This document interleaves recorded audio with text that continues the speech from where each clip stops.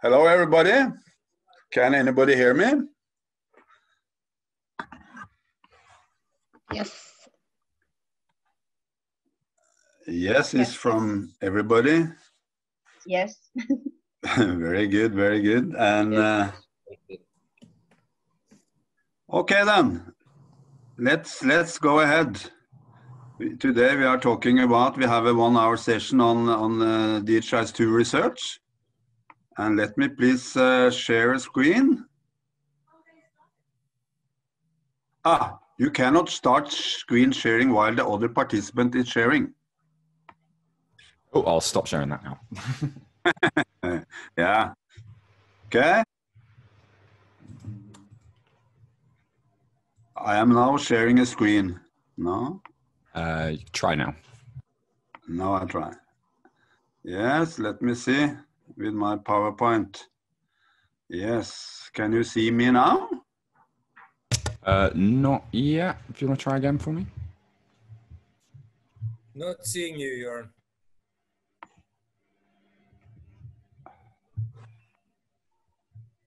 I'm clicking on share screen.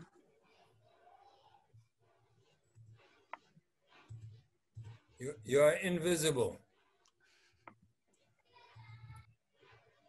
Always invisible. I'm clicking on the share screen feature.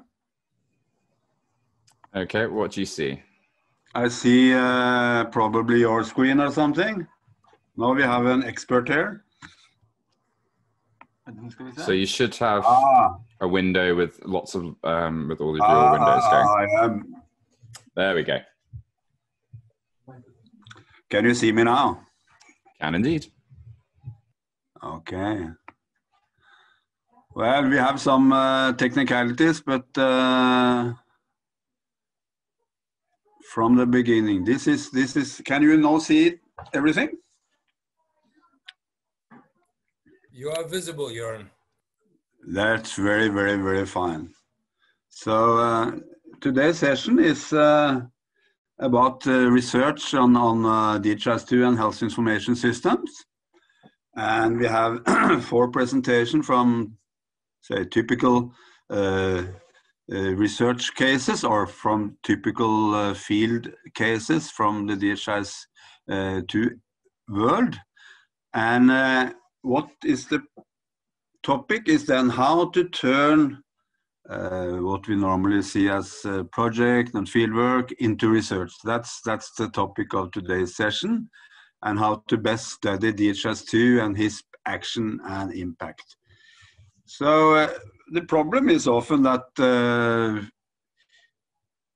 it's difficult to know exactly what are the data, how to turn it into research. And all this is part of a project to develop case studies, case stories, and research on the various avenues of the DHIS2 and HISP research and projects. And we call that the DHIS2 and HISP evaluation and documentation project. We call it the Heritage Project. The point is to document where we are now and where we are going and where we have been. So many masters and PhD students have done their research in the DHIS2 and the HISP ecosystem, and fieldwork has been carried out in many low and middle income countries.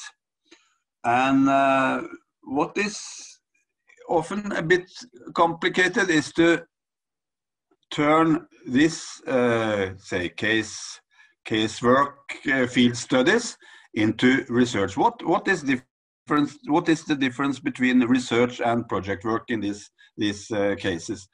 And how do you document and learn from these various activities, whether it's fieldwork in Mozambique, it's fieldwork in Indonesia, it's fieldwork in India, and fieldwork in Norway? How do we lift learning and empirical data from these projects to become a research article? So when we talk about investigation, research is about investigation. What do we want to find out? What is the case narrative? And research perspective, what what is kind of one thing, I mean, to turn everything into something that can be written up as research in an academic journal or conference, the research perspective.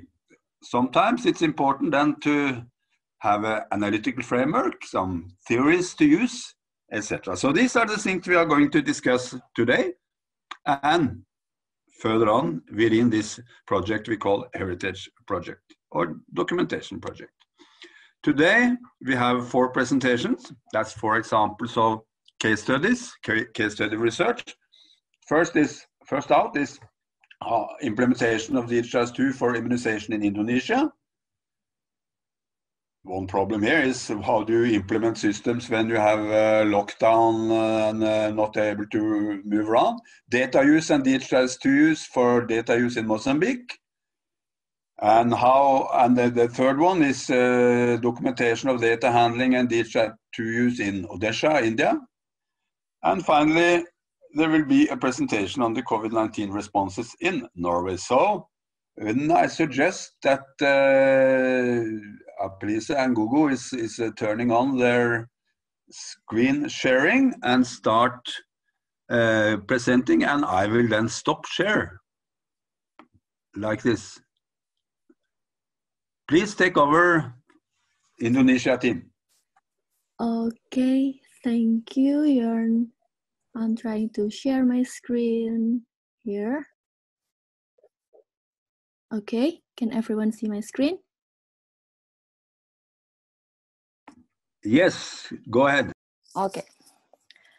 Okay, thank you for the time. So, yes, as Jørn has introduced, so our title, we pick a little bit different title than what Jørn has said. So this title is Information Systems Action Research in COVID-19 Time. This is our experience of implementing DHIS2 for immunization in Indonesia. And in this session, we would like to present how we navigate our action research in COVID time and how this experience may contribute to DHIS2 research landscape. Here, I have my partner, Guardian Sanjaya from Universitas Gadjah Mada, or UGM, who has been a partner of DHIS2 implementation in Indonesia since 2011. So, yeah, next. Okay. So the immunization program of the Indonesia Ministry of Health has been using Excel data sheets for data collection and the management of its aggregate immunization data for the last decades. And this has potential serious flaws to the data quality and the management. Therefore, the immunization program wishes to shift to DHIS2, which has been used by the Ministry of Health to integrate data. And then also we have a One Health data policy in Indonesia using the same platform, which is DHIS2. So what we're doing here is we are standardizing reporting form, and then we're aiming for a longer term integrated data warehouse. One of the key activities that we're doing is capacity building, because as you can see here, we want to move from Excel into DHIS2. And then from there, we want them to be able to use the dashboards, which is standard dashboards, and also to improve their data quality, and then also assisting their monitoring program.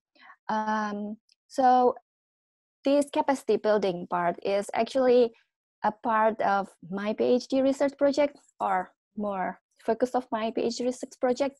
And we implement this project following an action research cycle. So this is the timeline. We started our project for this immunization program late in 2019.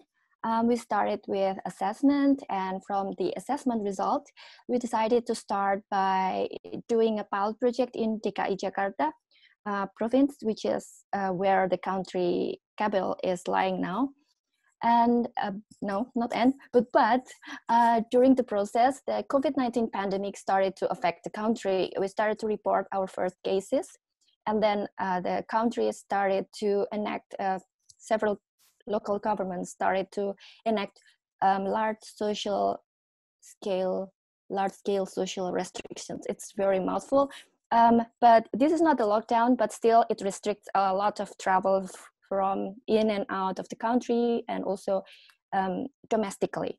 So because we have team members in 3 cities, in Oslo, Norway, and then also in Jakarta, Indonesia, and Yogyakarta, Indonesia, we hardly seen each other since the start of the pandemic. So we started to pivot our strategy into online action, which includes online planning, online meeting, and online training. And also here, as you can see, we also experienced management rotation in May. And then to date, we have tested some of our instructional designs, speaking about capacity building, to the pilot province 2 days ago. So although this pilot project has started several months ago, but just 2 days ago, we had this testing. And then we will start doing our training for the trainer tomorrow using the new style of capacity building, which is online, fully online. So to date, our intervention employs strategies that are adaptive to the changes caused by the pandemic. And this includes a research project management strategy where we have weekly or bi-weekly online meetings via Zoom, and we are networking and collaborating together in document development, maximizing the use of Google Drive, and also we are after the pilot project, we are implementing a cascade training model. That's why we're doing the training for trainer tomorrow, 25th of September. And then what's so specific about this project is that we are closely collaborating with MOH. So our MOH counterpart is highly involved in this project. All the planning and all the implementation, we are involving them, and they are very concerned with all this project, and also excited because this is very new to them, but they have a big hope for this project too. And then also, instead of doing the training fully synchronous in a fully synchronous session, we are setting up a full LMS using Moodle learning management system. So we have pre-recorded videos for all the materials that we are going to deliver to our participants.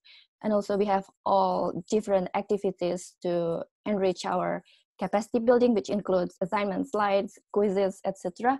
And these quizzes are supposed to help us looking at which participants are the potential trainer for the next trainings. And here we have been doing a meticulous planning and for both asynchronous and synchronous session, because we're going to train them in a very limited time. And we don't want to mess with the schedule because they're already tired with all of these online meetings every day. So we are supporting through WhatsApp group, and also we have evaluation strategy through interviews, surveys, and all this that you can see here. And then lastly, we have some issues that we are considering. So to some extent, managing online project might not be a unique experience, except that now this is our only option. It is imperative that we are using this strategy, and most people in the project are working at home, which gives additional challenges. Some people are really forced to do this, so maybe they don't really like talking through a laptop, but now they have to do it. So here in the research aspect, we are also challenging existing institution of what we call traditional implementation. And there are several familiar aspects to our people in the implementation that changed. For example, per diem, they cannot get it anymore because they're not traveling anywhere. And then also social interaction with peers, it's lost now, or in different way. And then accountability partners, face-to-face discussion, and now they have to have their kids running around them while they're trying to even enter Zoom meeting or share their screen, like what I experienced. And we hope through this research, we would contribute to at least two things. First, the practice through the notion of adaptive project management.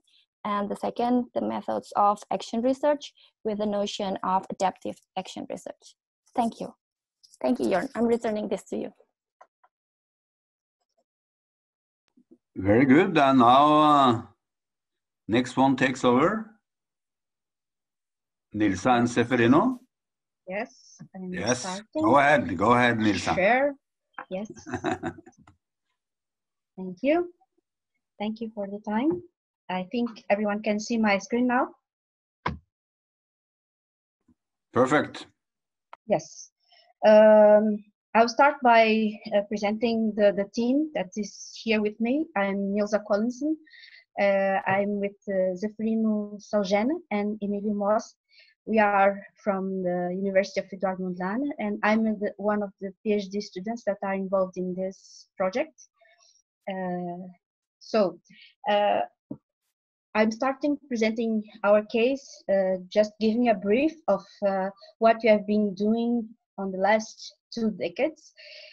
So our project in Mozambique started around 2000, and it started in 3 provinces, and it was at the moment with the involvement as well of the PhD program in Norway. So we had some researchers involved in this, and the project initiated, but it wasn't very much followed up, and only in 2016 it was the DHIS2 was adopted nationwide, and in different programs, and it's still following some of the vertical programs that we have in the health information system in Mozambique. During this period, we had several PhD students, now researchers that are trainees on the master program that we already started during this period. We have several programs in informatics and medical master programs, and we have already implemented academies that are running programs locally and regional within the Lusophony countries. During these 2 decades, we primarily implemented DHIS2 in health, and currently we are moving forward to other domains in some instances in water and sanitary, in agriculture and education. We are doing research field in these last years, and we did 2 in the last 2 years involving 6 provinces, 4 in the south and 2 in the north, so that we could evaluate what's the stage and what's need to be improved during this implementation. We visited as well 12 districts and several facilities, and what was one of the major aspects that we found out during these visits that we did was related with the data use. We noticed that data is being used, and this data, it comes from DHIS actually, but what it's not being used fully used is related with the analytics and dashboard. So I move to the next slide, where I show some of the innovative process that we are finding during this project that we are conducting at the moment.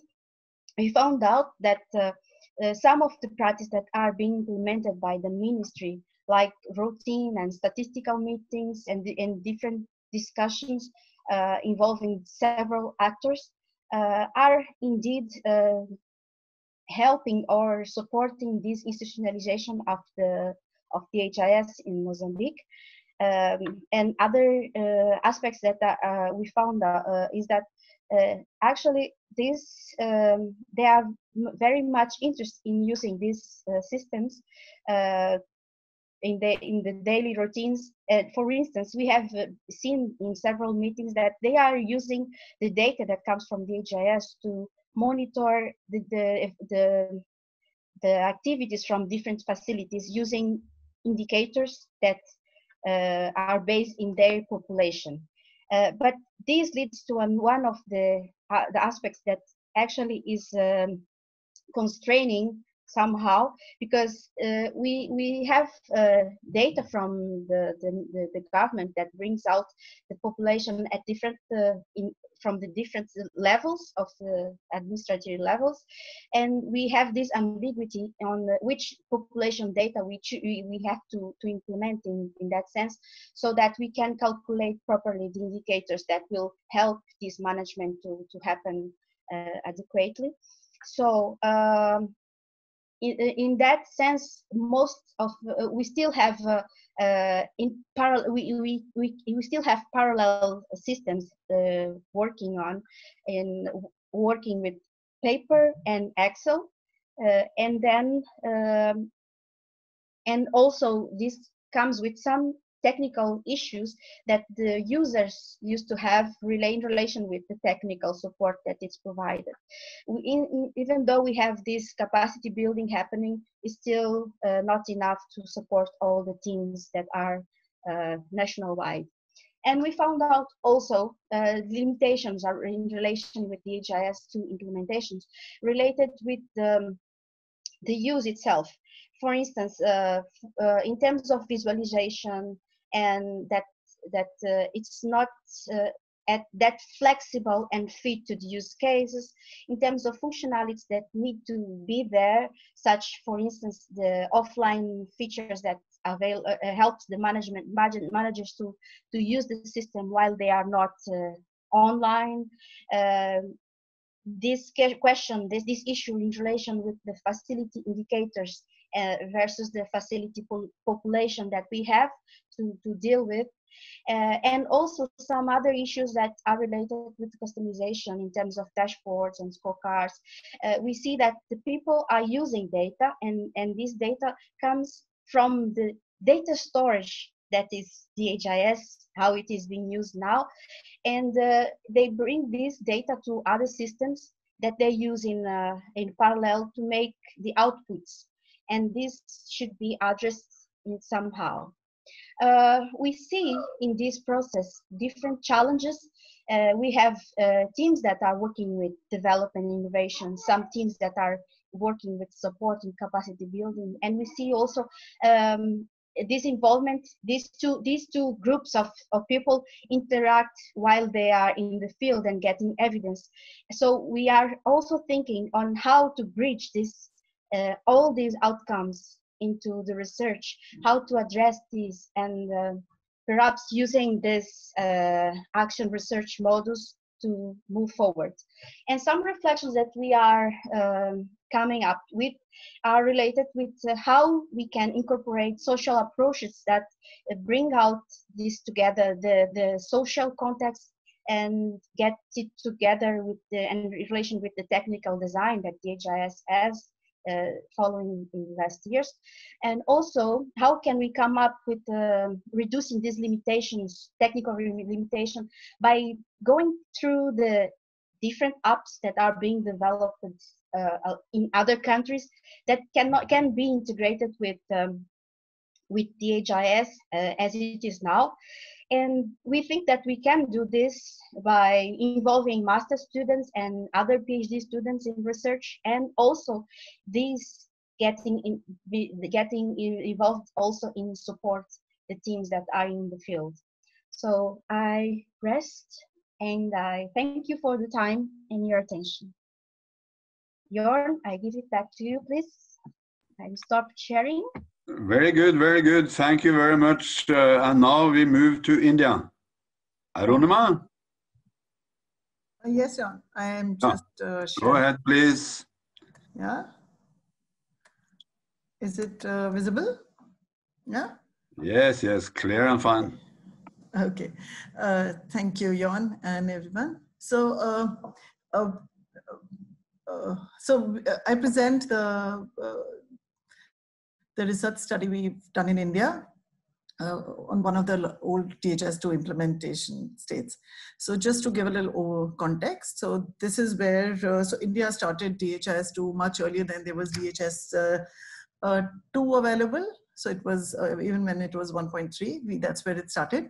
So Odisha is one of the states which adopted DHIS2 as the statewide system in 2008. So, so this study that we've done in Odisha is in 2018-19. That's when we've done. So this is one of the DHIS states where we've tried to, the reason for doing this was to understand what are the sustainability qualifiers for these decentralized public health systems. You know, so what makes these systems work? Because it sustained itself for over 12 years on its own without any support from outside. So what is it that makes the system sustainable? So, and this is where Odisha is on the map. And these are the partners involved in the study we did. Out of 30 districts, we took 9 districts to work with closely. So there was Department of Health of the state of Odisha. Then there was the national, from the national level, we took the National Health System Resource Center, which is one of the think tanks at the national level to support the governments on health. And there's HISP India, which is one of the HISP nodes in India. And at UIO, from the department, we had Anna, who was there, who's been active part of the study. And we had all our roles and contributions. So in the district level study, we've just talked to health workers, to data entry staff, to managers of health, to bureaucrats, and also the IT staff, which is at odd level. So in a decentralized system, there at the village level, there's a health sub-center where there's a health worker, then coming above, which is block, which is for about 50,000 population. Then there is just then district, and then there's and then the state. So that's the level. And then we've done individual interviews. We've had focus group discussions. We've been part of observing people's work, following them in the meetings. And of course, there's a whole lot of secondary data, which was a lot of reports, meetings, minutes, etc. So this has been our data sources. So after all, for the research, getting the data together, so we identified 5 themes under which we could, which helped us analyze and understand the findings emerging. So the themes we identified was, one was the process of data validation, which also then tells us also about the institutionalization process of, let's say, DHIS2 in this. Then there's a process of capacity building, process of participation, process of data ownership and local action, and process of local practices. These processes, when I say these are what we are all, I mean, just to go back to the research question, which is on the sustainability qualifiers. So, so this is one of our meetings in the Health Sub-Center. This is what how a health sub-center looks like, where this is maybe one chair and a table, and then there is this common room where everyone's sitting on the floor to discuss. And this is the 2 health workers here. So for her, it was that, you know, the process of let's say the data validation. So it was not only just the data which gets reported. They initiated the process that at the village level, the village owns the data which is being reported for that village. So they had started a process of a village meeting every 4th, where the health worker would bring in the data which she is going to be reporting upwards and discuss it with, let's say they have a village health committee there to make sure that whatever is data published from the village, everyone owns it. So, I mean, then to ask that, is it not too much? Are you not, isn't it too much of data? But then she says, in a village, there are not more than 5 to 6 pregnant women in a month, and then not about more than 10 children who are there for vaccination. So it's not like too much of data which they are having to discuss. So the general, what we have in mind, that there's just so much data, how are they going to be working with? So this is how this, and this was to understand the process of institutionalization. Then there was this process of capacity building, which was that, you know, when there's a data manager who knows DHIS2, but then he gets transferred out or leaves the job, what happens to the next person? So they had on their own initiated a very interesting process where the new person who joins in at whatever level, at the district, at the block, at the PHC, is given formal, informal hand-holding training at the state, at the district, whichever is the level above wherever he's posted. So which was, without any incentive from outside, but this is something which has been ongoing there for about 10, 12 years now. It's an institutionalized process. Then there was a process of what we identify as participation. And the examples for given us, there were the health workers were having to report the same data in 2 different data sets. And the health workers said that, why can't we just report the same data in one place rather than twice? And then it was their voice, which then they discussed in their village and block level meetings. And then it went to the district guys, they discussed. And then from there in a state level meeting and the process was that, they rationalized the forms that, one data element gets reported only once. And so the health worker is not having to report it twice. So that given it was a system which was more flexible and it gave people space to make changes, which also then kept space for participation. It was not just like frozen in one place. Then we identify process of data ownership. So this is one of the block person here. She told that, when she was to confirm the data and validating the data for antenatal and IFN, she found there was a data for severe anemia cases, and she thought that it is something wrong. Why do we have severe anemia cases? And she thought in case it was a validation error, typo error, etc. When all was checked, having a meeting with the ASHAs, who's a community health worker, and ANM, which is the health worker, that, what's wrong. And then to realize that there were actually cases of severe anemia who were tested. And then the action there was that, maybe because when you start to have IFA tablets, the first reaction is constipation, and then a lot of time women discontinue that. And then here was Asha that started with, okay, in terms of mobilization as a community health worker, she would ensure personally that, the IFA tablets are given. The woman has the IFA tablets right in front of Asha rather than, keeping it away. So that, that was also that, if it was severe anemia cases in my district, so it's not about someone just changing the data just to make sure it doesn't look bad on the ground. It was also taking ownership of what data it is and then action locally. And then this is the health worker who had a tab, who had all kind of registers and forms which she had to fill in. There was a tablet which the government had given her to report. And then she still, of course, felt that the paper and her register was far more easier for her to manage. She could underline, she could mark, she could block the paper where she needs to come back to, and it allowed her to do many more things than just what of you, let's say a tab would do, what technologies allow me to do. So this was her viewpoint that, whatever locally works is much better than rather than to give care, I should not be dependent on a tablet to show me the data. I should be able to do it in my own way.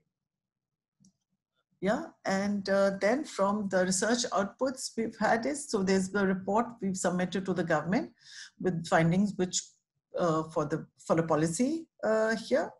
Then there's a report which was at UIO, which was submitted by Spindia, which was like what Jørn's heritage project is, the research project, which is to take the case study or what's going on with these, to understand sustainability qualifiers. So we've recently submitted one paper for IFIP 2020 conference, which is on identifying, the same research question or sustainability qualifiers.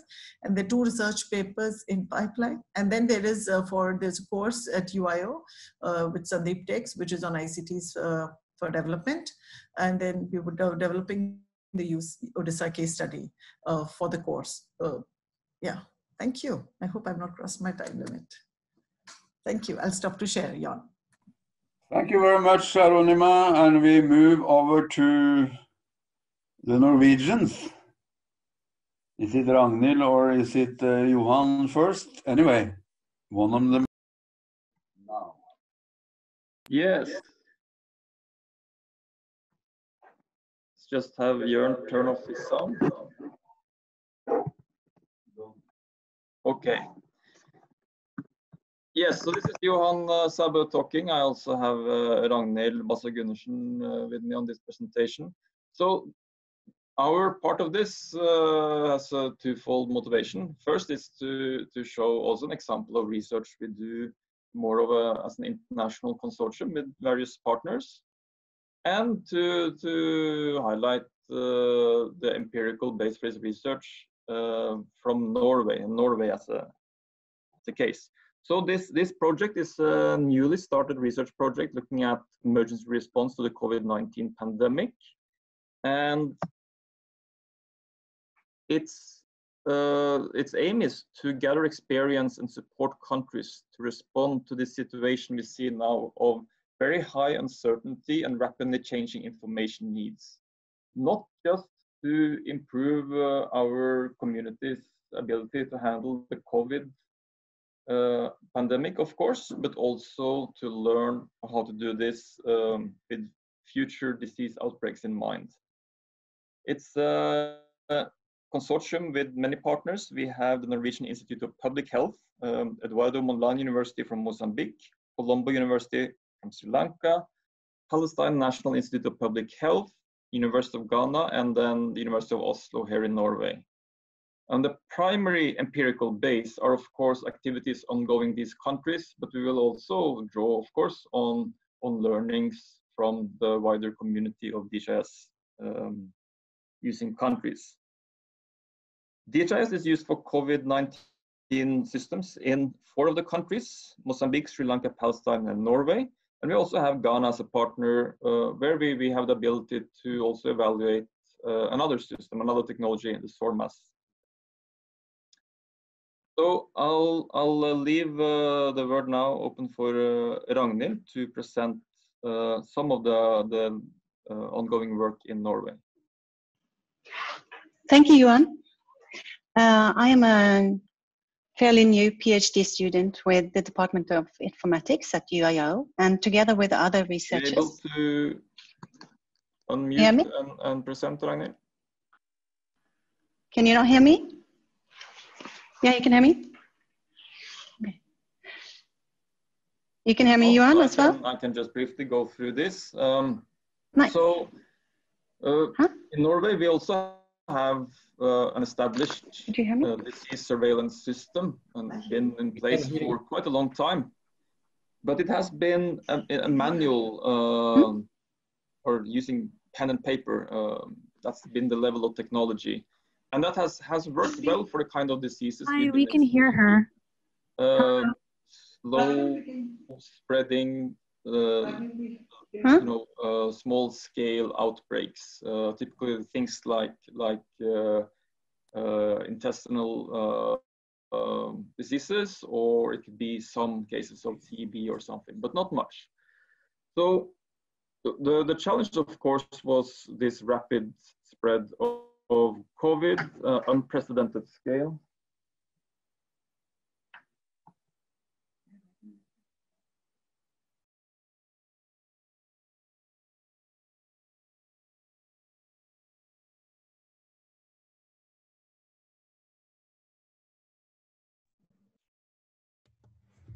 Oh, Ragnhild. Hello, can you hear me? Oh, yeah, we can hear you now. Okay, super. Thank you, Johan. I am a fairly new PhD student with the Department of Informatics at UIO, and together with other researchers, including master students, we study disease surveillance and response, the contact tracing ecosystem, and the implementation of DHIS2 as the digitalization of contact tracing. So how does this digitalization affect both the contact tracing process in itself, as well as all actors involved in the contact tracing process? In Norway, our municipalities, 356 in total, are responsible for contact tracing and the follow-up of infectious disease surveillance of their respective residents. Thus, the contact tracing process is decentralized. We have worked with disease surveillance in Norway for around 200 years, but have very little experience with contact tracing of infectious diseases in the numbers we have seen these past months. During the weeks of March and April, The efforts to trace positive cases of COVID-19 was under severe pressure, as you all know. And to register COVID-19 cases, contact tracers used pen and paper, and some, after a while, spread in spreadsheets. This approach was impossible to scale when the cases of COVID-19 increased. A joint force between some municipalities, the Norwegian Association of Local and Regional Authorities, the Norwegian Institute of Public Health, and University of Oslo was established. Norway has no previous history of using DHIS2, but during the spring of 2020, DHIS2 was introduced as a software as a service for municipalities. Today, approximately 100 municipalities are using DHIS2 for contact tracing. During a time with high uncertainty and rapidly changing information needs, the DHIS2 team has established routinely meetings with user representatives every fortnight, where they discuss user participation, user involvement, and user requirements. And this will be a part of our research. Thank you.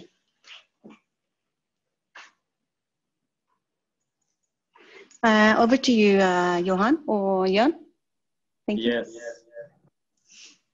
Thank you. Yeah, sorry about that. We had some challenges here as we had to turn off the sound on all the laptops to avoid echo. Anyway, thank you for that, Ragnhild. I'll continue with the presentation. Yeah, it was just one slide. If I'm able to go to the next. Yeah. So the approach in this project is then to evaluate the system development cycles and provide feedback to various groups of users.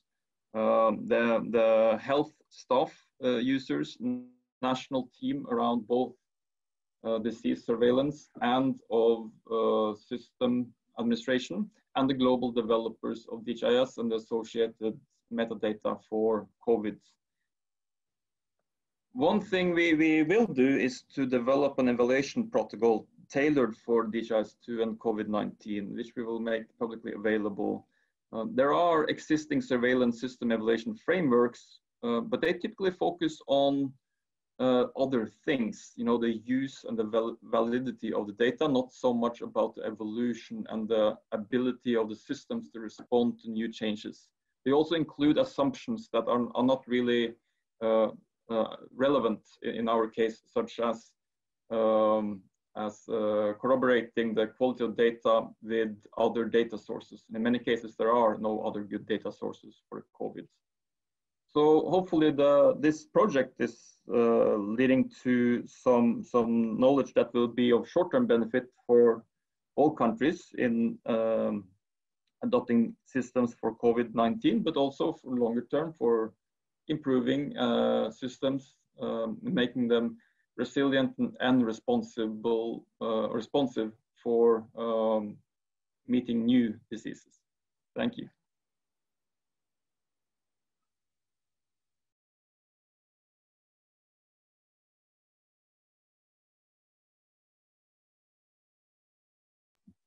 Yeah, maybe I can just continue sharing my screen to bring up the list of questions on the community of practice. And Jørn can also use my laptop to go. Yeah, hello everybody. Then we have been listening to the four presentation.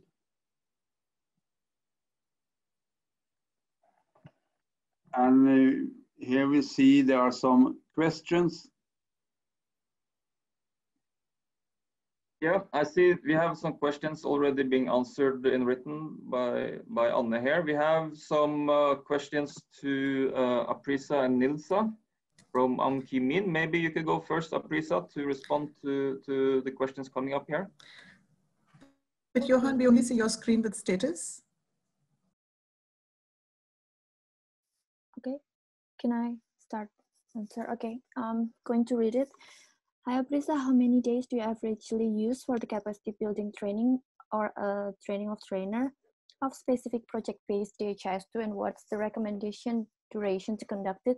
So I'm not speaking about recommendation here because we're still in a trial phase, but usually in the rollout we train in 3 days, 3 days face-to-face training. That's 8 hours per day.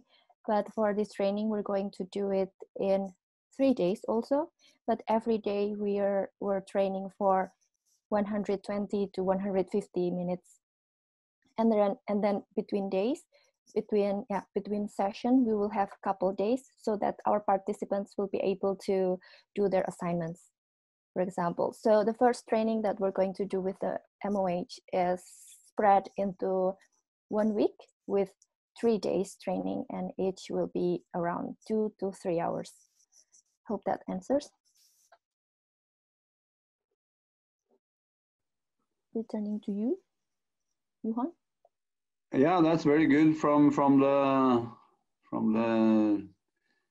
what do you call it? I'm sorry, Jørn. Hi. No. To interrupt again, if there's anyone who's interested in about capacity building, please just drop me a message or anything in the COP. Thank you. Thank you, Tita. And we have another question here. I can see for Nilza. Do you see it and can you answer? Hello. Yeah. Do you hear me?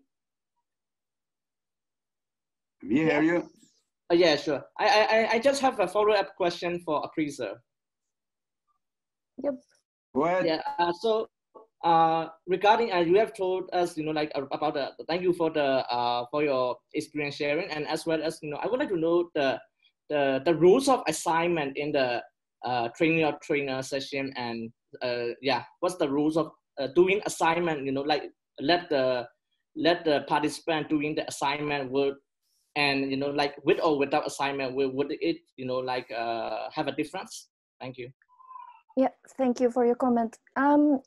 So the idea behind assignment is to make sure that we are able to monitor the competency of the people that we're training, because we cannot see them one by one.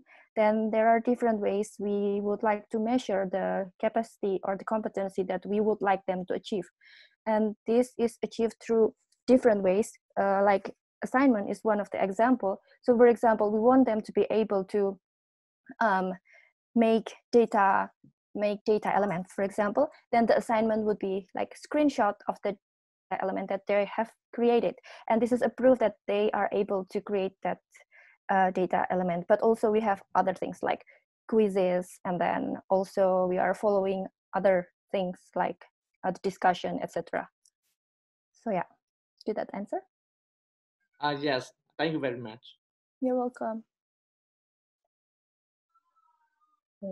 Yes, Jørn, can I proceed? Go ahead, Nilza. Yes, thank you. The question is related how we are. He's requested to share our experience on this transition from paper-based to using DHIS as a resource. So indeed, we are still in the process, but we advanced somehow because we started by creating conditions in every district so that at least every district would have a computer and connection to the internet.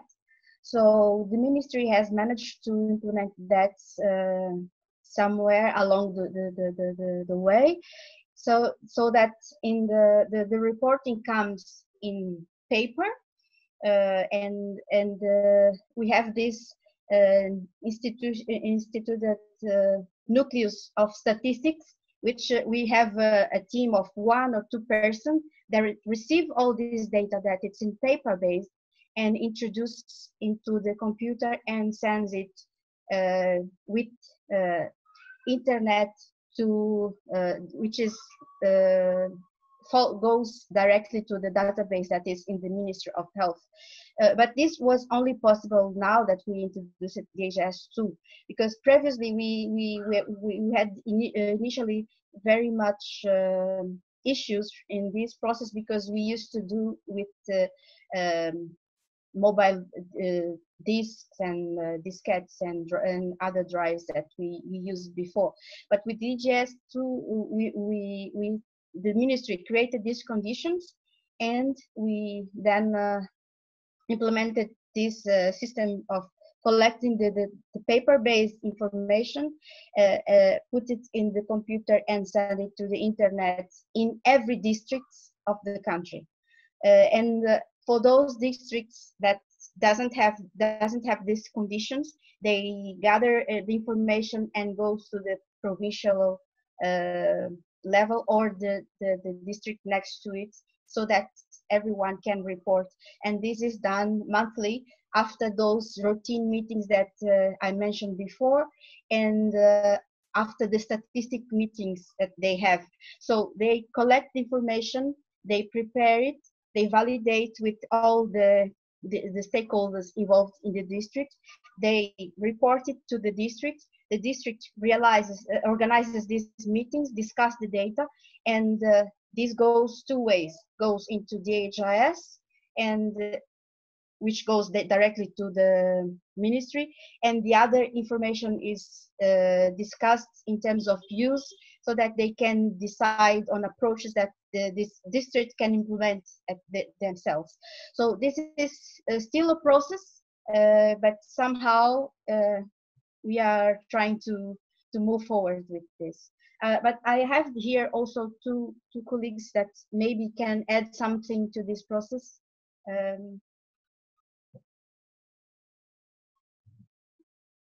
If not, I will hand it back to you, Jørn. Fine. Thank you, Nilza. And there's a question here from Mahima to Arunima. How did Odisha government receive the findings of your research when you presented to them? Please, Arunima. Hi, Mahima. How did they take it? I mean, they were partners in the research, so they did come along for a lot of these interviews. The taking forward is, I mean, they've some places where say, for example, on infrastructure upgradation, where we felt that, you know, there were outdated computers, where some things needed, it also added to evaluation, was they've added to their, what do you call it, PIPs, the annual plans. Some of it got added there. So then there were findings on in terms of, let's say, because there were these rationalization process, given that the process they had for rationalization of data were very interesting. So maybe we suggested if they could also initiate a process of data integrity audit, so that to just see how much, just to check on redundancies, what data is not needed, also to have a more institutionalized process of taking health workers' view on redundant data which is getting collected. So that is on board. So that they did take in. So there is a process of data quality integrated audit which is in process. So that's there. Also, then there was like another thing what we had recommended, that if they could institutionalize a way of rather than, like, I mean, this was once in 10 years process that we did, but something which could be, you know, more a process of institutionalizing, if not an outside, in their own, not a review the way it's done with the meetings, but a process of looking at what data is getting, as in research as an institutional process. Towards that, they are then working with, there's an Institute of Public Health in Odisha, and then there is also Indian Institute of Medical Research, which is there. So that's the partnership which has, which was established as part of this research.